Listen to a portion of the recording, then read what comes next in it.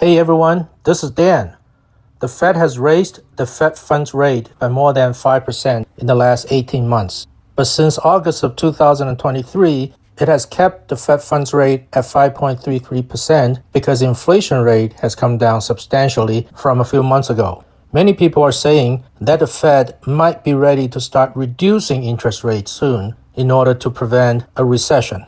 Assuming the Fed funds rate and other interest rates will come down, let's talk about how we can profit from it.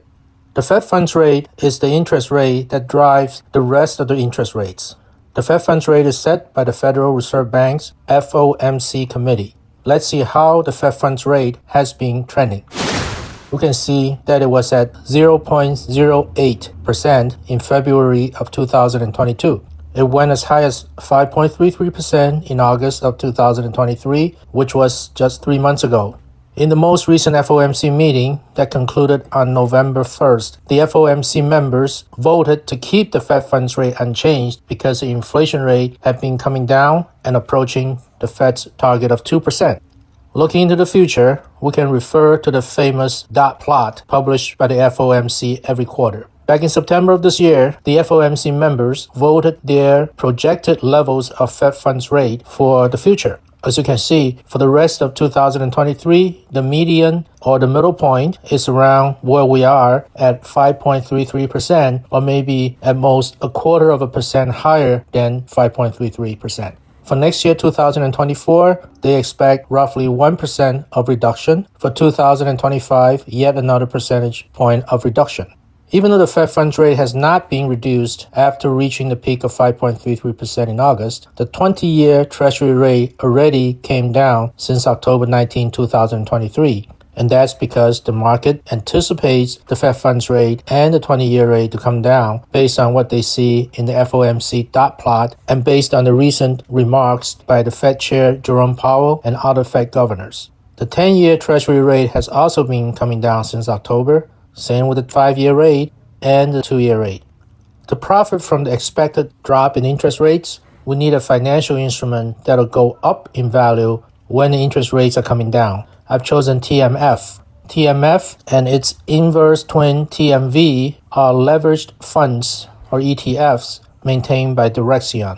According to the Direction definition, TMF and TMV are daily 20-plus year Treasury bull and bear 3x shares that seek daily investment results before fees and expenses of 300% or 300% of the inverse of the performance of the ICE US Treasury 20-plus year bond index. TMF is a bull fund. That means when the interest rate goes down and when the value of a bond goes up, TMF goes up. How has TMF been trending since October of this year while the Treasury rates have been going down? As you can see, TMF has indeed been going up since October. In fact, TMF has gone up 20.3% already since October 23rd, which is certainly very impressive. If you like what you've seen so far in this video, remember to click the like, subscribe, and notification buttons. It will allow you to receive notification when I post my next video. That will also help with the YouTube ranking algorithm. Thank you. Let's continue. We have a lot of important stuff to cover. If you look back at the value of TMF in the last 10 years, you can see that it peaked at 58.3 back in 2020. Not including the short spike in early 2020, the high level of TMF was at about 46.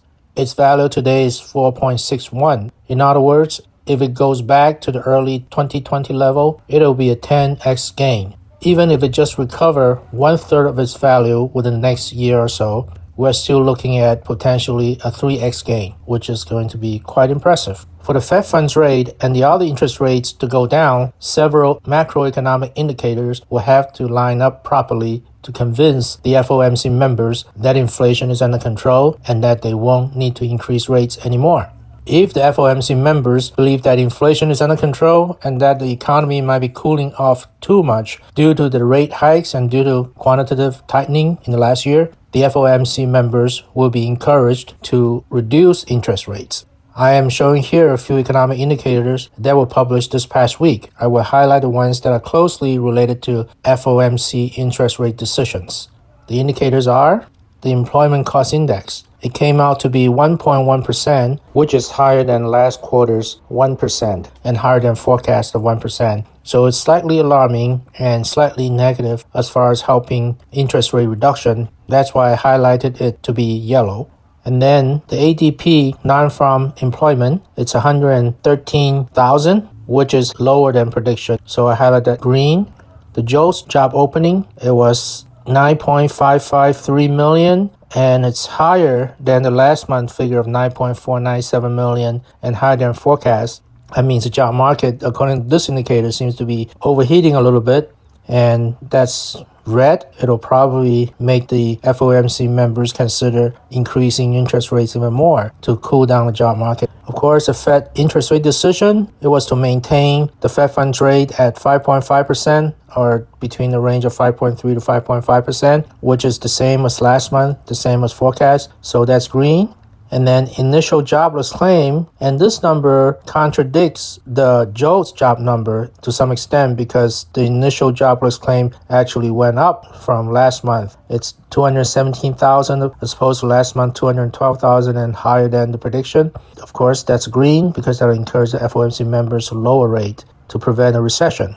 And then unit labor costs, quarter to quarter, it's negative 0.8%. Definitely that's positive for interest rate reduction, because it's a negative labor cost inflation number. That means labor cost is quickly coming down. Then the average hourly earnings month to month is 0.2%. It's lower than forecast, lower than last month. Definitely that's good for interest rate reduction. That means wage inflation is coming down and getting under control and approaching the 2% target of the Federal Reserve banks. Non-farm payrolls, it went down to 150,000, which is lower than last month, 297,000 and lower than forecast. So that's green. And private non-farm payroll, 99,000, lower number than the previous month and lower than prediction, so that's a green. And that'll help FOMC to reduce interest rates in the future. Unemployment rate, it went up from the previous month 3.8% to 3.9%. It's unfortunate for the people who are unemployed, but it's green as far as potential interest rate reduction. As you can see, there are more greens than red or yellow on this page. That means the probability of interest rate reduction will be increasing. In addition to tracking these important economic indicators, I will also be tracking the CPI numbers and PPI numbers. There's another important piece of information that I monitor. That's the CME FedWatch tool. It is posted on the internet and is updated continually throughout the day. This measurement is the likelihood that the Fed will change the federal target Fed funds rate at upcoming FOMC meetings, according to interest rate traders. As you can see here, the probability of the Fed funds rate on December 13th being the same as today's rate is at 95.2%, according to the traders. A month ago, that probability was only 67%. That means in the last month, the interest rate traders have increasingly believed that the Fed won't increase rates.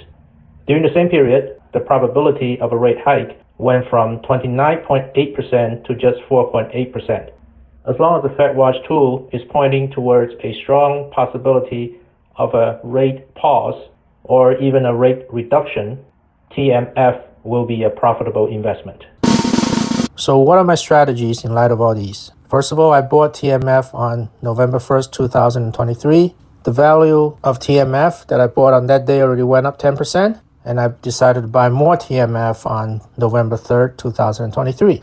Even though I expect TMF to go up in the next year, I will observe the short-term ups and downs of the chart and will swing trade some of the shares to maximize my profit.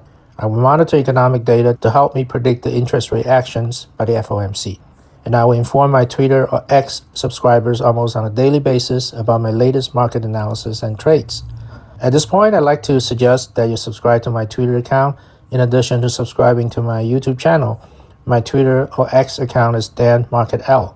For example, I tweeted that I bought TMF on November 11th, 2022, because back then I already expected the long-term rate to eventually drop. But then 3 days later, on November 14, interest rate actually went up a little bit, and then TMF started to go down. So at that point, I sold TMF before it became negative. So I was able to realize a 0.5% gain. On November 3rd, I tweeted that Triple Q has hit the resistance trend line. This is the trend line I'm talking about. See, it's hitting that trend line. So I predicted that QQQ was going to go down. And that's why at that point I sold half of my SoFi shares to lock in my profit at 17%. Then I tweeted most recently that I bought TMF on November 1st and November 3rd because I expected the interest rates to go down. Thank you for watching all the way to here. Again, I'd like to remind you to click the like, subscribe, and notification buttons. As usual, I would very much appreciate your questions, comments, and suggestions. I'd like to remind you that I'm not a financial advisor. I share my stock trading strategies and analyses for educational and entertainment purposes only. If you want to buy or sell stocks, you should make your own decisions, and you should definitely consult with your financial advisors before you do so. This wraps up my video for now. I will chat with you again in the next few days. In the meanwhile, I'd like to wish you the very best of luck with your financial investments.